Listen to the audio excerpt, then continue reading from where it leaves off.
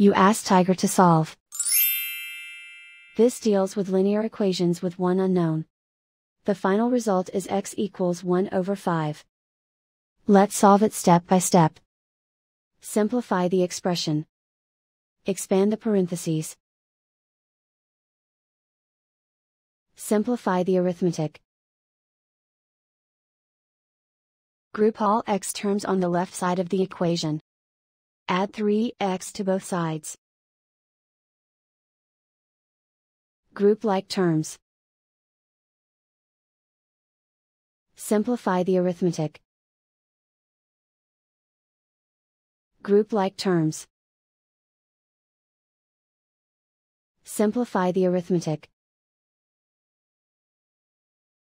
Group all constants on the right side of the equation. Add 8 to both sides. Simplify the arithmetic.